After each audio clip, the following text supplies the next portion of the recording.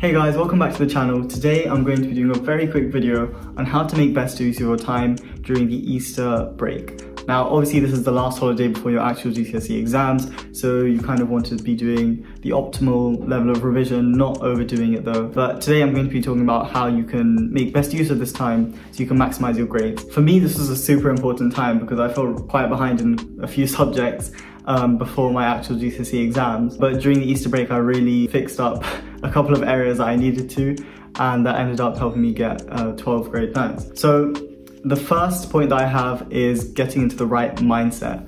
You want to make sure that you are prepared to put in the hard work over these 2 weeks, because if you're not prepared to do it, then you're not going to end up doing it. The motivation doesn't just come out of nowhere. You need to sort of build yourself up and feel like, after this, I'm not going to have to look at this content ever again, apart from the subjects you're going to continue, obviously. But take it as some motivation that, for the subjects you don't like, you're not going to be doing this content again. You might as well give it a good send-off, do as well as you can in your exams. And yeah, that should kind of motivate you. But at the same time, you want to make sure that you are incorporating rest. And that leads me on to my next point, which is creating an efficient revision plan. Now, I would suggest getting a revision planner, or simply what I did really close to my exams is take pieces of paper and just write massive to-do lists for certain days, or planning out what I'm going to do over the next 4 days, 4-day runs, or you could even do that for the whole 2 weeks. That would be really organized. But as you can see, it doesn't need to be pretty. This is very much illegible. I mean, it was legible to me at the time, but I've gone ahead and I've just made a very simple list and I've ticked off what I've completed, and I've done that again here. If you can even read that, I mean, I wouldn't be surprised if you can't. But yeah, that helped me organize myself for short sort of spans of time.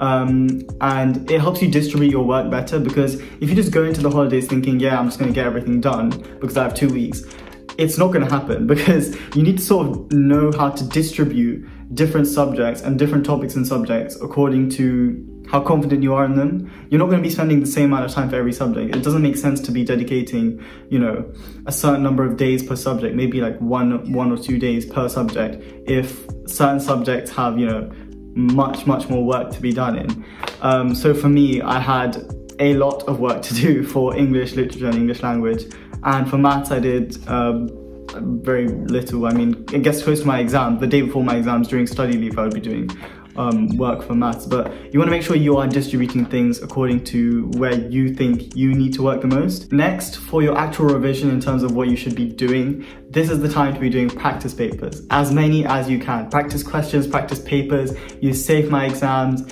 use Physics Maths Tutor. There's so many resources online. Maths Genie, if maths is something you need to be working on. Do as many practice papers as you can. Look at the mark schemes.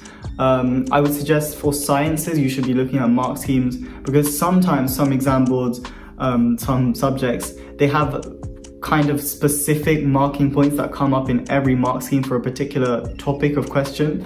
So for example, whether it's the nervous system in biology or forces and motion in physics, they have certain points that come up in almost every mark scheme, and you want to be learning kind of what those points are. So when you go into the exam and see a similar question, it won't be the exact same, but you see a similar question, you'd be like, oh, those were the points that were from a previous mark scheme, so I might as well try and incorporate those points while applying it to the question that they've actually given me. Make sure that you are also revising the content continually. Of course, doing practice papers is important, but before you do those papers, and also afterwards as part of your sort of follow-up process, you want to make sure that you are using your notes, your revision resources. This is probably not the best time to be making notes. You should be using, if you don't have your own notes, then that's okay. You want to try and use online resources, textbooks, anything like that.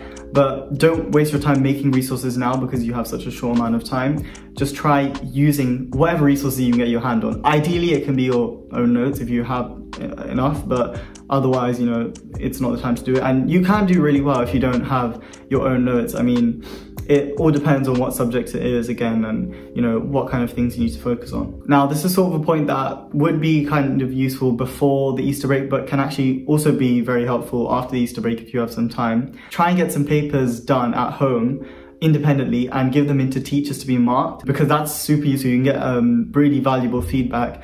And if you can't do this, then you should remember that you have done tests in the past that your teachers have marked.